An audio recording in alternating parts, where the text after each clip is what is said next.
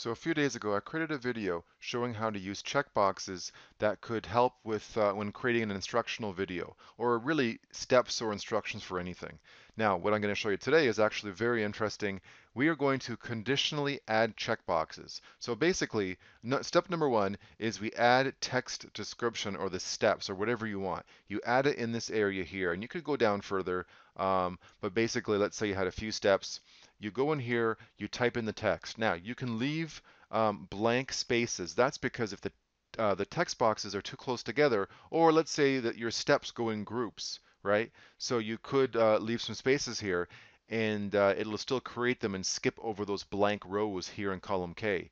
And then number two, we're going to add a checkbox label name. So in here, you type in whatever you want it's going to be called step one, step two, step three, as we'll see in a minute, or it could be called goal one, goal two, task one, task two, whatever word that is, and preferably only one or two words. But type it in here. So you'll see in a second when we go to add the checkboxes, it has the name with a number associated with it.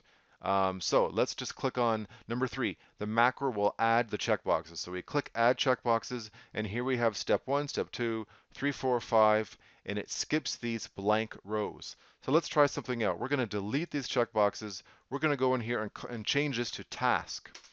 And then I'm going to go into this cell, and let's say we delete that one. And here we say goodbye, and here we say good night, something like this. And let's make sure that they increment properly. Here we're going to say do this part 2.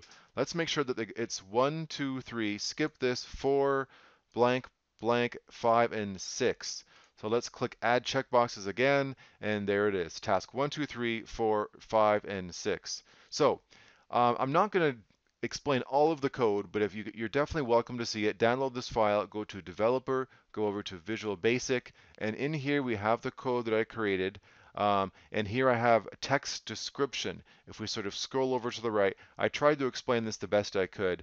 Actually, I created this on a day off from work, so it was kind of fun. It was just a challenge. At first, I told myself a few days ago, no, I can't do this, but it'll take too long. But you know what? I was able to figure it out. Took a while, but I figured it out. So that leads into the next thing here, the very last thing about can you learn VBA? And I can definitely tell you that you can. Of course you can. So the first thing is this: you have to have a growth mindset.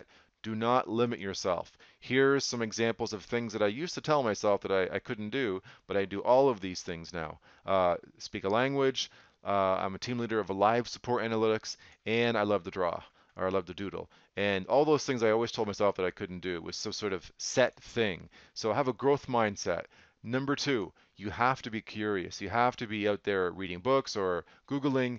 You have to think of something to build in VBA and then just go crazy and build it. You'll learn a lot along the way. You can't just watch a video or just read a book. You have to start building stuff.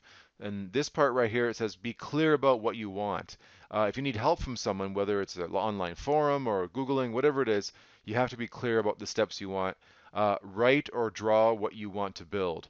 And number four, know your resources. Ask for help. And there are a ton of free resources online. I would say number one, start with Mr. Excel's forum. Read the rules on how to post your questions, and there will be people answering your questions faster than you can imagine. And over here, these are just a few very helpful VBA related websites and YouTube channels. I know I missed a whole bunch of them, but I just typed these out as fast as I could because I go all over the place to learn different bits and pieces of VBA, and these are some that I find very helpful. So once again, find something to build out of curiosity or necessity. Start piecing it together, start testing it, ask for help, and you'll be able to build stuff like this.